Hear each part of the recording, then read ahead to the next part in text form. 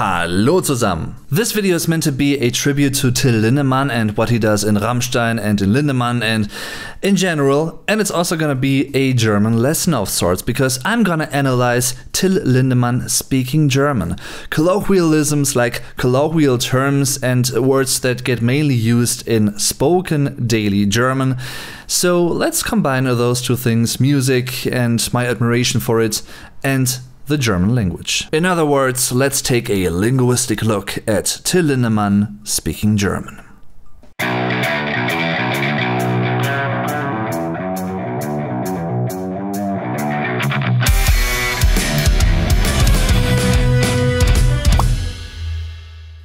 Diese Location war eigentlich außergewöhnlich. A first very obvious thing, even if you don't know too much about the German language yet, he doesn't roll the R when he speaks daily German. Why is that? That's nothing unusual though, quite the opposite. Don't get me wrong, that doesn't mean he is fake whatsoever, it just shows that him rolling the R so prominently has nothing to do with his own dialect or way of speaking German. It's rather a stylistic choice based on theatrical expressive German, a natural fit regarding his low singing voice and the content he's singing about. If you want to find out more about this whole topic, feel free to check out my video about that in the end card. And by the way, please keep in mind that whenever I'm gonna say something like, okay, that's not grammatically correct and, you know, that sort of deviates from the ordinary norm, for instance in written German, that doesn't mean that Till doesn't know how to use his own language, of course. It just means that colloquial, daily, spoken German can really differ from, well, the standard written or high German that you might learn in school. Alright, so let's continue. Diese Location war eigentlich außergewöhnlich. Something you might also get right away is him using the interjection or particle It's very similar to the English but it usually gets verbalized more like the German umlaut Das war eine Stierkampfarena oder eine Gladiatorenarena oder so. Eine Stierkampfarena. Short forms are very common in colloquial, informal German. Something that's very typical is saying ne, when you actually mean the longer form of it, the feminine, indefinite singular nominative and accusative article eine. Eine Stierkampfarena, for die Stierkampfarena being a feminine noun. However, this ne is not to be confused with the equally common conversational particle ne at the end of sentences, which gets verbalized slightly more stressed and, you know, upwards. It's rather ne. It's quite similar to saying right at the end of sentences in English. Es ist halt so ein Amphitheater. So ein Amphitheater. We've just talked about a short form of eine. And this one is quite similar, except this right here is a contraction, a merging of two words to a shorter one. In this case it's so, such, and the colloquial short form of the neuter, indefinite, singular, nominative and accusative article ein. Sohn. So ein Amphitheater, for das Amphitheater being a neuter noun. Sieht steinalt aus. Steinalt. I've made a video about the interesting German adjective steinreich, literally stone rich, before, and this is another good example of a few German adjectives that feature the prefix stone. It's pretty much an increasing prefix. For instance, in this case it's combined with the adjective alt, old, and when something is steinalt, stone old, it's really freaking old, pretty much ancient. In addition, leaving out the subject or other parts of speech is quite common in colloquial German too. Denkst du, das ist so dieses Kolosseum in Rom? Denkste, das ist so dieses Kolosseum in Rom? Denkste is a contraction, a combination of the conjugated verb denkst for the second person singular, Präsens, the German simple present, indicative mode, active of denken, to think or reflect, and the just mentioned du, which is the common informal singular form of address, for instance when you're talking to a family member, a friend or someone else close to you. Usually it would be du denkst, or lining up with the syntactical order of the sentence, denkst du, but this would merge to denkste.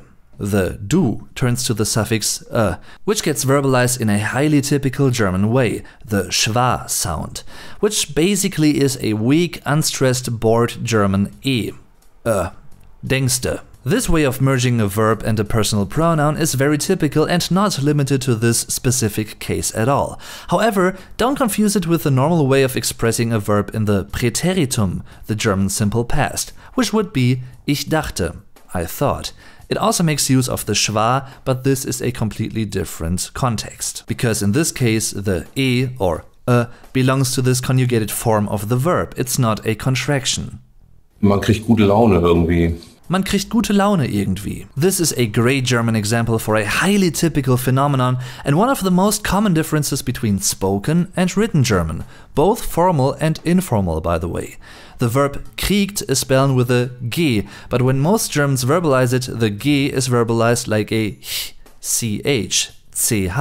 This happens mostly regardless of specific dialects or regiolects, but some Germans might also verbalize it like a G because of their specific dialect. That is also possible. This applies to many Gs inside of words or at the end, for instance in König, der König, or der König, the king. Both verbalizations are correct. The spelling stays the same anyway. Pretty much every person in every language has so-called trademark terms, meaning words that they use more often than others, and that are pretty much unique to them and their way of speaking, their idiolect, which is their own choice of words, basically their own word order here and there in spoken colloquial German, which might deviate from, well, the norm in a way, and grammatical rules. And for Till, well, there's also one of those words that I could figure out, at least in this interview, and that is irgendwie, somehow. He likes to say that quite a lot. Dann ist die Akustik ziemlich extrem, weil sie bleibt halt in diesem Kessel. Weil sie bleibt halt in diesem Kessel. What's typically German here is the word order, which is wrong grammatically, but highly common like this in colloquial German. The introducing term of this Nebensatz, the subordinate clause, is the subjunction weil, because. However, syntactically, Germans usually continue this type of Nebensatz as if it was a main clause, der Hauptsatz. Till says, weil sie bleibt halt in diesem Kessel. That is really typical German, but grammatically speaking, it's wrong. It's rather needed to be, weil sie halt in diesem Kessel bleibt. Like a subordinate clause, the verb is at the end. Also, this sentence features one of the most common German filler words, which also gets used subconsciously most of the time. Halt, which could get translated to, well, basically or just or simply. Das ist halt so. That simply is like that. Ich mag das nicht, wenn ich angeguckt werde. In spoken German, the negating particle nicht, not, often gets verbalized without the last t. This is not a general unspoken rule, but it's a very common phenomenon. So very often in spoken German it's nicht instead of nicht. What's more normal in spoken German in general is the verbalization of the G like a K in gucken, to look or to watch, or here, angucken, to look at something or someone. It's spelled with a G, but it's verbalized gucken with a K. Das ist ein genialer Effekt mit diesem Boot. Ich finde, das ist ein genialer Effekt mit diesem Boot. Here we're faced with the short form n for the masculine indefinite singular nominative article ein for der Effekt being a masculine noun. Again, it's also part of the contraction isen, meaning ist ein, is a. In this case, Till has left out the t at the end of ist, but it could also exist with that t, isten, instead of isen. Also wenn der nicht kommt, dann kriege ich immer schlechte Laune irgendwie. Also Olli ist das Zentrum und bewegt sich da wirklich wie auf so einem Händemeer. Also Olli ist das Zentrum und bewegt sich da wirklich wie auf so einem Händemeer. I chose this phrase to show you that using a language might be based on tendencies and common structures, but there can also be some, well, sort of irregularities, or inconsistencies, if you will. In this case, for instance, Till verbalized the G in bewegt like the actual G and not like a CH. Bewegt. A small but interesting detail when you consider that often, or like most of the time, he actually says instead of G. Also, for instance, in parts of northern Germany, there's a sort of tendency to blur or to slur the vowel I in words to the extent that it rather reminds of a weak Ö or Ü. In this case, Till has a slight tendency to say wirklich instead of wirklich. Really. Das ist der beste Effekt, so den ich kenne eigentlich. Das ist der beste Effekt, so den ich kenne eigentlich.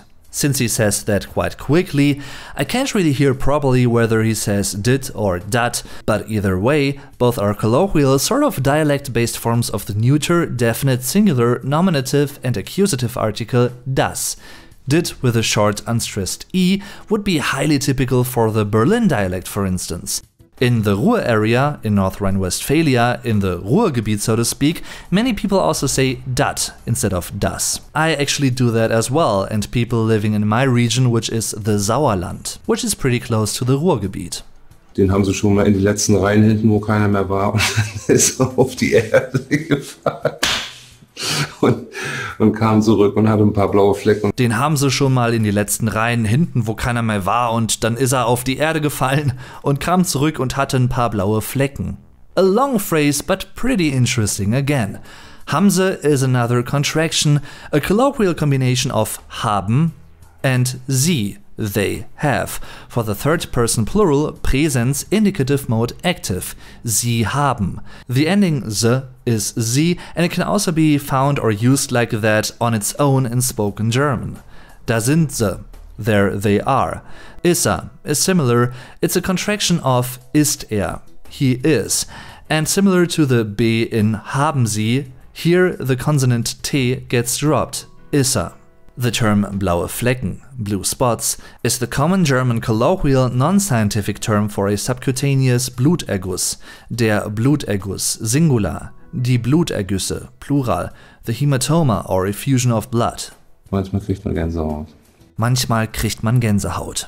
Last but not least, the sentence contains a word that's sort of similar to its English equivalent, and again it's the common colloquial non-scientific term for goosebumps, die Gänsehaut, literally the goose skin or geese skin. I don't know if you got some Gänsehaut from hearing Till speaking German, or me, well, analyzing Till speaking German as a German native speaker. What I do know is that I enjoyed making it, and I hope you enjoyed it too, because, well, this was sort of a try to really explain the specialties of spoken German and colloquial German, daily German so to speak, a bit better, a bit more practical, with a good example. And yeah, if you enjoyed this, and if you know someone who is also into Rammstein and the German language, and maybe even both at the same time, feel free to recommend my videos to them, to suggest my channel, because that is greatly appreciated and helps the channel immensely. That would mean a lot to me. Thank you. And of course, if you haven't done that yet, feel free to check out my previous Rammstein videos on this channel as well. There's a playlist with all of them right here, so just click it if you're interested. Thanks for doing that as well, and thanks for watching once again. I'm your Vlog Dave, tschüss und bis zum nächsten Mal.